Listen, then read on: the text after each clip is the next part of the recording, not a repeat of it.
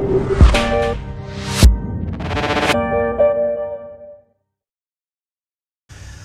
next on my little list of cars that require a bit of attention is Will's lovely Mk1 Escort.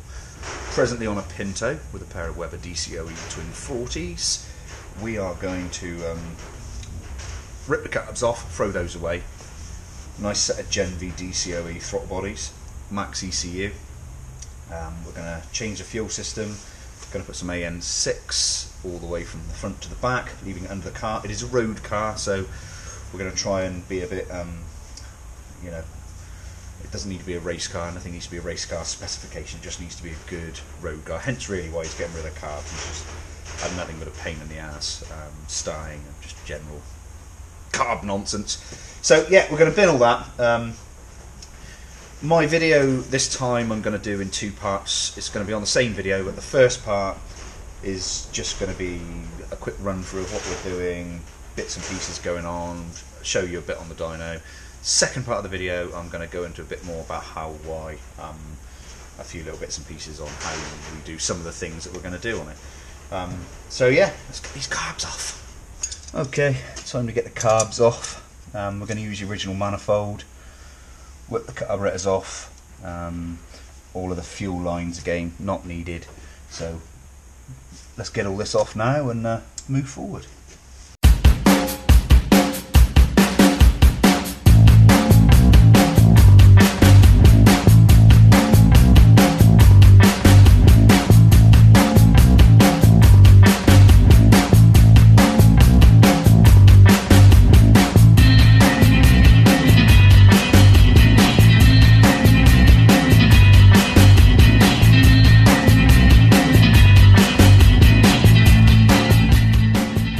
Carbs are off now. All the studs I've removed from the manifold. We'll be bolting the Jenveys straight to it without the studs. I found on the water port from the centre of the manifold we found like a few naughties, so we're going to rectify this. I've got to do something with that anyway because I want to put a coolant temperature sensor on the engine, so I've ordered a couple of bits and pieces like a T that we'll be able to mount the original hose back from the centre of the manifold, and I'll be able to put a coolant temperature sensor teed into the bottom of it. So that's all in hand. Got to wait for some bits from there. I noticed when it came in that the exhaust manifold was leaking around the ports, so I've decided I'll just rip that off. I mean, I've got to take that off anyway. I'm going to put like an LSU 4.2, like a wideband sensor downstream, just down past the collector. So I needed to come off anyway in order to do that properly, but I've noticed all the studs are pretty poor, so we're gonna replace all of those, new gaskets. We'll go ahead and drill the manifold and take that in place next. We can get that back in.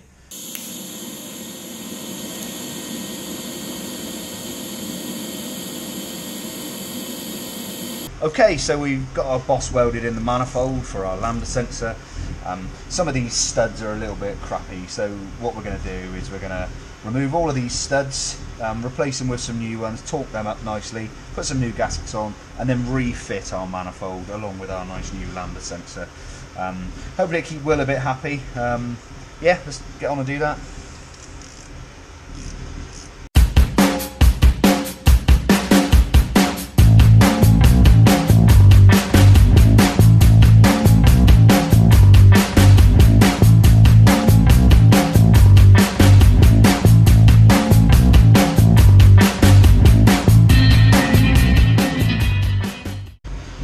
Okay, so manifold's in, new studs. This one's heli-coiled already, and it's a little bit shallow, but I don't want to entertain moving that. It seems okay at the moment. It's torqued up okay, so I'm going to put our nice new LSU 4.2 down in there, just beyond the collector.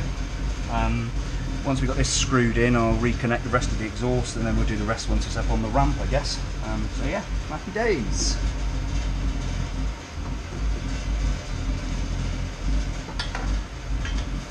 Okay, so I've pulled off the inlet manifold from Will's Escort. I mentioned earlier we need to put a coolant temperature sensor on the vehicle somewhere. Coolant temperature sensor is one of those sensors we definitely need with fuel injection. Has massive influence on fueling, startup, all of those things. So we definitely need one of these. Obviously the original car didn't have one, so commonly the Pinto Engine boys use this port. This comes out from the cylinder head, so we're going to use this. I ordered a T. This is an FFM. It's 3/8 BSP fitted in this. So ordered this T. You can see actually, there's a web here. I've filed this web down the other side, cleaned up this thread very slightly, and trimmed just very slightly off this female edge. So now this will screw in fact. So I'm going to screw this in here. I'm going to use Bond Lock. It's B577. This is great stuff. It's an anaerobic adhesive. It's for water and metal pipes specifically. It just gives us an excellent. I've used it for years. It's great stuff. It's up to 180 degrees C, and it doesn't care about fuel, oils, any of those things. It's perfect for an engine bay. So we're going to screw this in here. Seal that, come off about this sort of angle. That angle will then avoid anything on the engine. It'll avoid the throttle bodies, it'll avoid the breather pot. Into that, sorry, I've got a 3/8 BSP hose tail. This goes to a 15mm, which is the size of the pipe. Again, I've trimmed just very slightly off of that, but we'll use the Bond Lock on there. That'll go in there. I've then bought myself a blank, like again 3/8 BSP, which will go in there. I'm going to drill and tap that with M12x1, sorry, which is what our Bosch coolant temperature sensor has, and then we'll seal all this in there. So the sensor will be here, hose tail in there, and then the manifold will be ready to throw back on. Happy days. So let's get on and do that. Rightio, whilst the manifold's off, seems silly not to test fit the Jenveys. Saves us having to mess around on the car. You know, we don't want to risk scratching that car anyway. And there's various bits we need to trim, make fit. The fuel rail was a different width, and they give us a little piece of pipe which we got to cut and such like. So we'll have a dry run, test fit on these, and go from there. So we've ordered the majority of the bits and pieces from Jenvey. We've got the pair of DCOEs, the standard length. We've got the fuel rail with the AN fittings.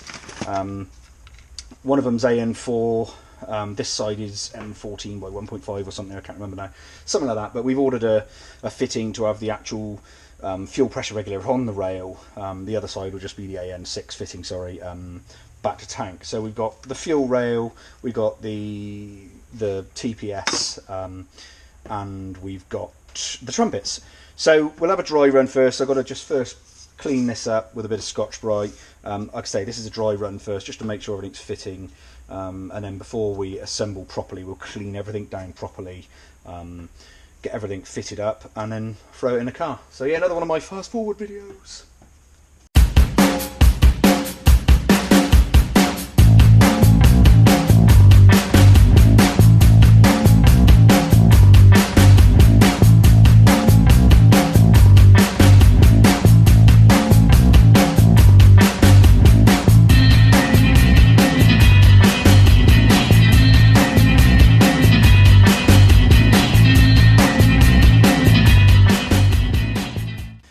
Okay, that's the bodies all mocked up. Trumpets are all on. Everything's torqued up sensibly for a minute. So we're gonna put the injectors in now, and ensure that the fuel rail's correct, and chop that middle piece in a moment. So the injectors we're going to use are injectors I use loads and loads. They're 550cc. They're massive for this job, but they're a really good quality injector. Plenty of future proofing, and this will idle absolutely fine with those size injectors in. So yeah, we'll now assemble those, assemble the fuel rail. Hopefully you can see it all from there, and then that's the bodies essentially. Oh no, we've got to do the throttle cable as well, the cable setup. But once that's done, we can test fit them on the car, and then that's another tick in the box. Okay, so there are 3 sizes or lengths of injector that you'll likely come across. I thought it was just a quick time to show you how to measure one. You measure your injector length by essentially below the top O-ring and above the lower one. So I already know what size this is, so give or take, there we go. So it's a 48mm injector, this one. So Jenvey supply some little spacers. which you'll be able to use for any type of injector that you're likely to find. These will be for a 60mm injector, but what they've done is they've put this little divot, this little ring around inside here, so that we can make use of our 48mm injectors. So what we're going to do is we're at this point here where we're going to start fitting the fuel rail. So I'm going to remove this now so that we can cut a couple of these in half, file them back so they're all the right height. But what I will do first is just assemble the fuel rail so I can see how much I've got to cut our little pipe, which transfers the fuel between the two main lines. So let's do that now.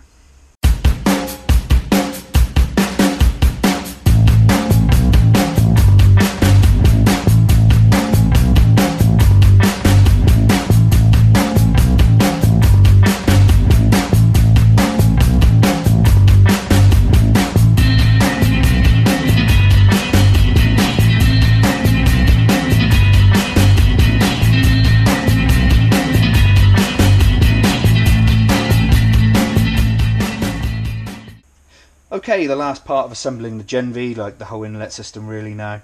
The fuel rail is on, bolted on, the spacers have been cut, injectors are ready to go. We've just got now the throttle linkage assembly. We've got the single cable assembly. It's all fairly self-explanatory. I've seen lots of posts over the years about assembling these, but they're really not a problem. They come with a really good instruction manual. It's not a problem, it genuinely isn't. So we're going to bring our cable in from the rear of the engine, try and make the engine bay look that little bit tidier by not having the cable sort of running round. So let's assemble it in that manner first. Again, let's go for gold. Let's see what happens.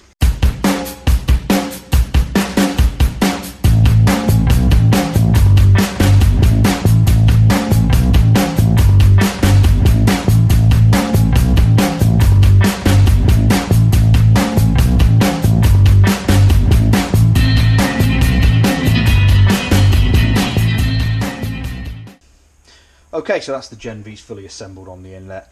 Everything's now engineered correctly into size. It all works absolutely perfectly. Everything's swinging around as it should be. So yeah, we can now strip this apart, clean everything up, and assemble it for good. And then we can throw it on a car, make sure everything fits. Okay.